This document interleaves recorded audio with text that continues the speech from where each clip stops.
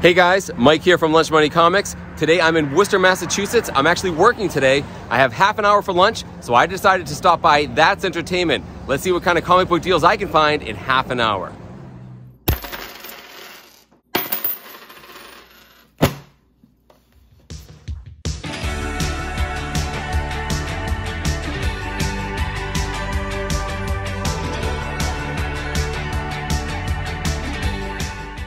So you can see this store is absolutely massive. Luckily all the comic books are alphabetized, and I walked in towards the end of the alphabet, so I started with the S's.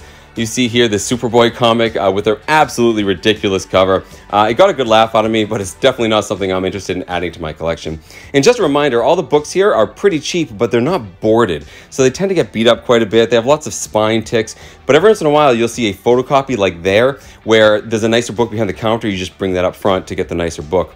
Then I'm looking at Superman. He's not really my thing, but there are some pretty nice silver and bronze age Supermans you can find here. Pretty cool covers, always worth looking at.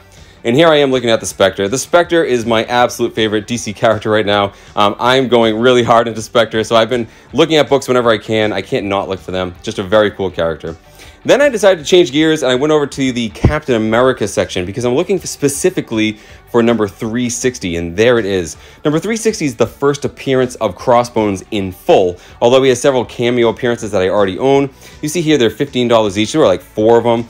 I think I can get them cheaper than $15, so I decided to pass. Here I am looking at my Daredevil books.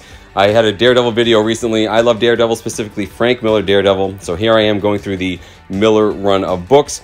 Most of these I already have. However, I like looking at them if I can find one like higher grade. This book here I do already have, but the reason I'm pulling it out is that this book scared me as a kid. I remember this book, and I just couldn't believe how violent it was, what it looked like Punisher was doing to Daredevil. And this one, number 189, one of my favorite Frank Miller covers. Again, I already own this book. I always like to look to see if there's a higher grade one. These are all pretty good for the price, $5, $6, $7, but again, I already own it. Here I am, still moving alphabetically right over to Deadpool. I'm looking for a specific book, and there it is. It's Deadpool number 1, The Circle Chase. This is a book that was pretty big in the 90s, and it was Deadpool's first solo series. It's not a book that I own, and it's one that I'm very familiar with from the 90s, but not being a huge Deadpool fan, wasn't interested in picking it up as a kid. But hey, if I can find it for the right price, I wouldn't mind adding it to my collection now. Then I jump next door to the Defenders. I love the Defenders. They're one of my favorite Marvel teams. And then I find a book that I do not have. This is the Defenders number 28. It's the first appearance of Starhawk, a cool character affiliated with the Guardians of the Galaxy.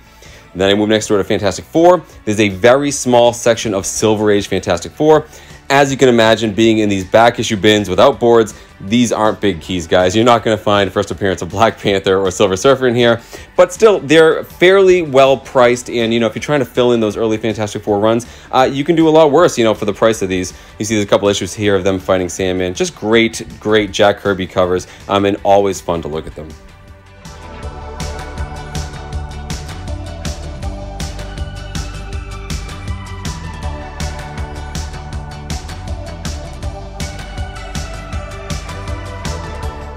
Still plowing along alphabetically, I make it to Ghost Rider. I'm specifically looking for 2 books from Volume 2, number 28 and number 31. It's the first appearance of the Midnight Suns, and there they are. So these books used to come in a poly bag, and you can often find them bagged at a price of like $15 to $25. In this case here, you see they're outside the poly bag, but that's okay, because those poly bags usually leave a stripe down the middle, and these were only $5 each, which I think is an absolute steal for each of these books. Pretty happy to pick them up.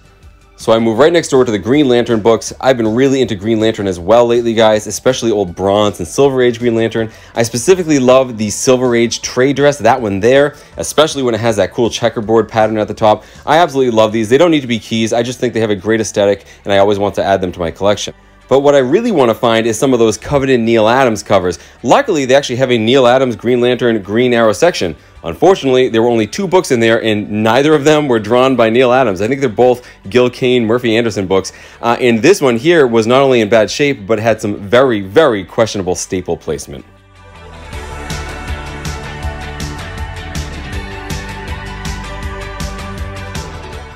So after only really going through letters C through G, I was pretty much out of time, guys. But on my way out, I noticed these dollar bins, which I've never seen in all my times I've been there before. As you can see, there's nothing really good in there. but I did find this, X-Force number 8, first appearance of Domino. It was in really high grade. I think for $1, it's absolutely a book worth picking up.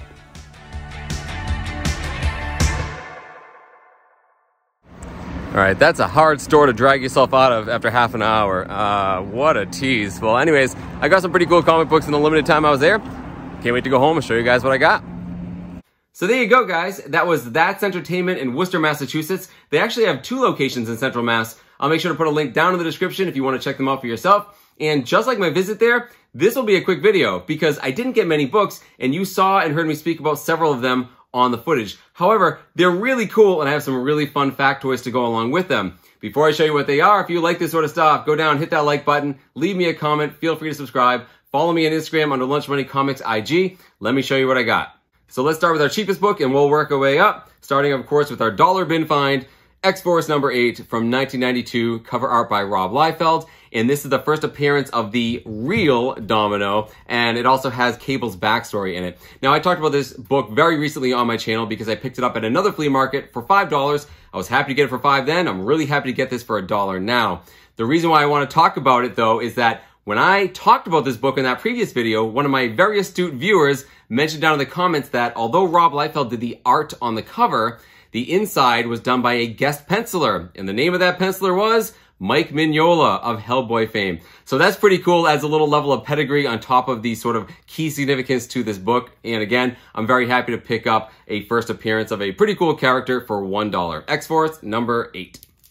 Okay, so these next 2 are a package deal. You saw them in the footage and heard me speak about them. They are Ghost Rider Volume 2, number 28 and number 31. The significance here is that this is the first appearance of the team, the Midnight Suns. It was part of a 6-part series from 1992 where the team, the Midnight Suns, are fighting the evil demon queen Lilith. Now, number 28 is actually the first cameo appearance of the team and Lilith. I say cameo because they appear like in a vision. They're not actually there. Lilith shows up in Spears of Vengeance number 1, which is the second part of this Rise of the Midnight Suns 6-part story. So this story sort of crossed multiple platforms.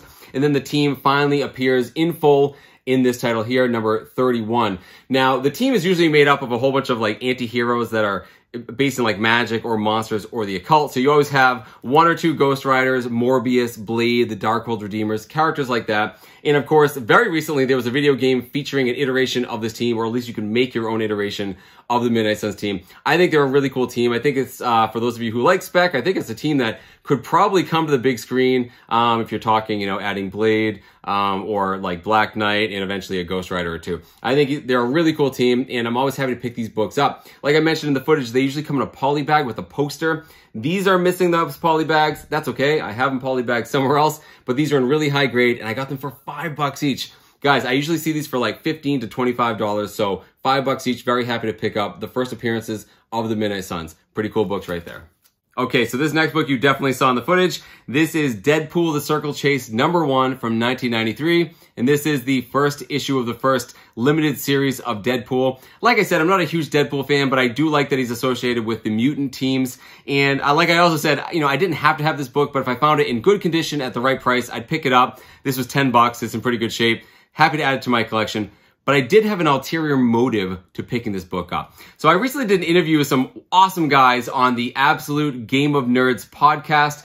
They're on YouTube as well as iTunes. And if you haven't checked them out, I'll definitely link to them somewhere like right here. You should definitely go check out that interview, guys. Basically, it was 3 like-minded guys who like comic books. We're all roughly the same age. And we went off for like an hour and a half on like just a stream of consciousness, talk about everything on comic books under the sun. We had an absolute fantastic time. And one of the really cool things is because we're all roughly the same age, we found we had something very cool in common. And it's that we all loved the Marvel trading cards from the early 1990s. For those of you who don't know what I'm talking about, there were several series in the early 90s depicting different Marvel characters. There was like 4 or 5 series of these, and you also had like the Marvel Masterpieces, the X-Men cards. There were lots of them. Well, these were one of my most prized possessions when I was a kid. It got me into Marvel Comics, but it also influenced how I collect. Because way back then, before I knew what a key was, I started trying to collect the first appearances of these characters. See, the backs of these cards actually have like their stats, which is really cool to a kid, like what their strength and their speed is, their agility. But it also says when their first appearance. So I would go to my local comic book store trying to look up some of these characters. And of course, you know, the big golden age characters I wouldn't find in dollar bins, or the silver age characters. But the 90s characters I could often find. And over the years, I've sort of chipped away at like getting these when I can. That's how I know a lot of these obscure characters, because I had the trading cards. Well, it just so happened to be that one of the cards in this album, I think in Series 4, was a character I wasn't familiar with, but his first appearance was Deadpool, Circle Chase #1. The character I'm talking about is Slayback. So Slayback evidently is the bad guy in this book, or one of the bad guys. And in fact, his card in the Series 4, they're like montage, collage kind of things. And his creepy arm is like reaching over to the Deadpool card. So very cool. So not only do these influence, you know, me getting into Marvel Comics, but they influence the way I collect them even till this day. So that's actually why I had to pick up this book. I still pick up first appearances of as many of these characters as I can. And that segues perfectly into our final book. Let's get out of the crummy 90s and back into the 70s when comic books were comic books. Here we have The Defenders number 28 from 1975.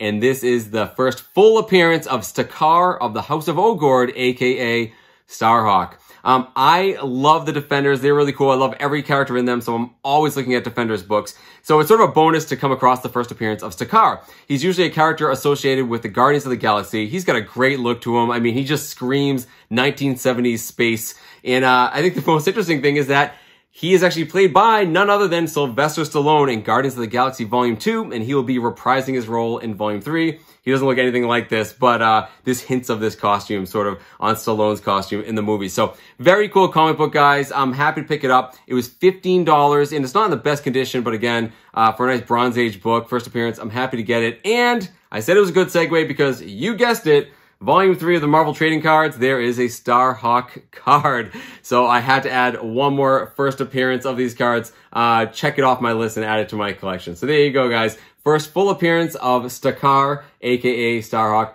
Very cool comic book. Very happy to pick this one up. So there you go, guys. I kind of like limiting myself to half an hour because it really caused me to only focus on a couple of titles. And although some of these books I was actively looking for, you know, this one here was a complete surprise, and I was really happy I stumbled across it. I definitely didn't break the bank. I spent a grand total of $36, which is sort of more in the vein of lunch money comics. But I like all my pickups. Let me know down in the comments which one of these you like the best. I think most of you are going to say this one. But hey, there might be some big 90s fans out there that these hold a very special place in your heart. That's it, guys. In the meantime, I hope you keep finding comic books in strange and unusual places. Thank you so much for watching, and I will see you next time.